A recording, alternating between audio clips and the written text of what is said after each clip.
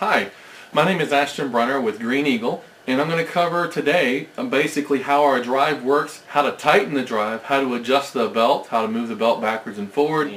In order to put your drive together, you're going to need the spanner wrench that comes with it. I think I've already covered the spanner wrench in another video, but this is a spanner wrench that we laser cut out just for the Green Eagle. And anyways, it works perfectly for our drive. If you can't find one, all you're looking for is a Cannon plug or spanner wrench on the internet, and you'll find one. Most of them have a little locking end on them so that they can adjust.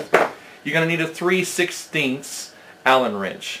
3/16 Allen wrench, because that Allen wrench goes on your inserts or your locking plugs right here that are for your drive. You can use any open-end wrench or box-end wrench. What I do with that is it gives me leverage on this little Allen key. You're going to need a 1/2" drive ratchet, and the reason you might need this ratchet is so that you can get leverage on your spanner wrench that we made for you. Alright, now there's two things to do with this. You can use a 1/2" torque wrench, which is great because then you can set the torque at 65 pounds. But you need at least 65 pounds back here, so you really can't over tighten it. We're not too worried about that. You're also going to need a ratchet, an adjustable ratchet, and a 15mm socket. And the 15mm socket is so that it fits on your drive, because we covered this as it being an eccentric shaft. It would be a really nice idea to have a torque wrench.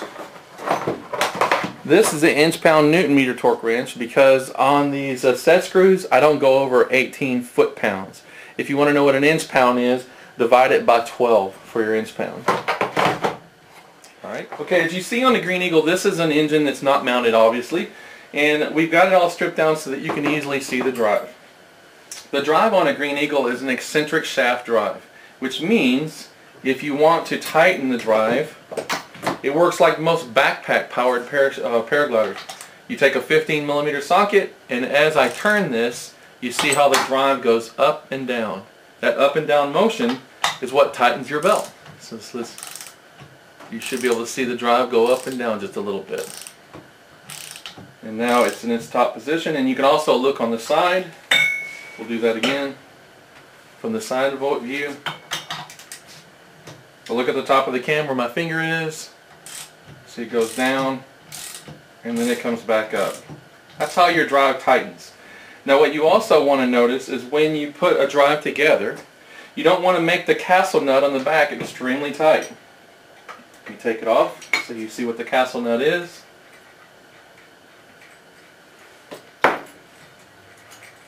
It's a very fine thread. And this whole drive assembly shaft we make. This is your castle nut, and this is your castle nut lock washer. And what this does is when you get the castle nut nice in a tight position and you've checked out your belt, it looks good, you would take one of these tabs and push it down with a screwdriver so that the nut cannot come loose. So there you go. So let's go ahead and put this back on. We'll show you what the back of the drive looks like. It's pretty finely machined. Here's the back of the drive, and as you can see, it's an eccentric shaft like what we showed in the video. See the shaft moving up and down. Alright? And it's really well made. These drives cover a 1-year unlimited warranty. So if you have any questions or you break one, we don't care how you broke it. Just tell us what you did. We don't ask to see a prop or anything of that nature. We do ask we want to know how you broke it. Alright? So when you put in a drive, what you want to normally do is you'll see this notch on the top of the drive. That always goes to the top, because as you see the eccentric shaft here, you want it to be down as low as possible. This way the belt will fit on nice and loose. So, we pop this in. And I put a little WD-40 on here to make it a little easier. I go ahead and take the castle nut washer, put that into the groove. It's already there for you, so you can't even put it on wrong. And then we go ahead and put our piece on. Now what you want to do with this is you want to take your laser cut wrench. This is a special wrench, but if you lose it or don't have one, you can get a military style spanner wrench or spanner plug wrench. Works perfectly. Most of the stuff you see on the internet has a swivel on the end so that it fits multiple sizes, multiple size Cannon plugs basically. So what we're going to do is we're going to loosely just snug it a little bit, but we're not going to snug it so tight that we can't move it. So let's make sure we can move it. There we go. We can still move it with no problem. Now the reason why you want it snug is so that you can tighten your belt down and not have it shifting around on you. Alright? So now we've got the top of the drive, made sure everything is good to go and clear. So now we're going to move the engine around. Now you notice this drive plate, this is a 1/2 inch thick aluminum plate. And the way it's designed, we've got a few little nice sexy curves there for you. And the extra holes and slots are for some of our other engines that we use this drive for. So now this drive is a straight shaft, or this engine is a straight shaft. This is the engines we prefer because most of these straight shaft engines have larger crankshafts, larger bearings. They're industrial, you know. So anyways, this is what we prefer. So we've got our belt. You can hang the belt on if you want. I normally don't. You have a keyway. Now our keyway is a little different from most. If you lose one, this is nothing more than 3/8 key material. So you can find this anywhere. What I like to do is I like to sand it a little bit on both sides so that it pops down into the crank key relatively easy. I don't want it to be sloppy, but I do want it to go on there. Now another thing we've done that nobody else has done, and I hate to share this, but we weld this little tab on the back, and the reason why we weld that little tab on the back is so that the key can never come out. Once this drive is assembled, this key cannot come off unless the drive completely comes apart somehow. And we've never had that happen in 3 years. So here we go. So we'll go ahead and put the key on, check it out, and then have your handy dandy can of WD-40 around. And make sure it fits.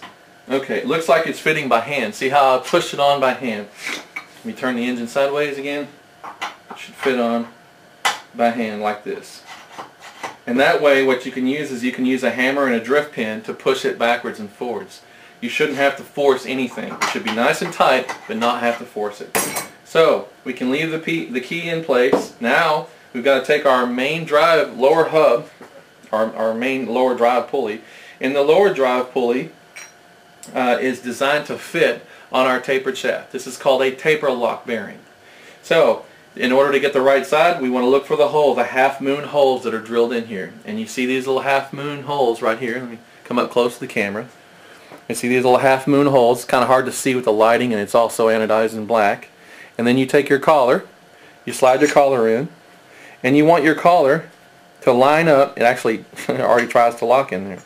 You want your collar to line up to where these two half moon cuts. Let's see, we keep turning it until we find a match.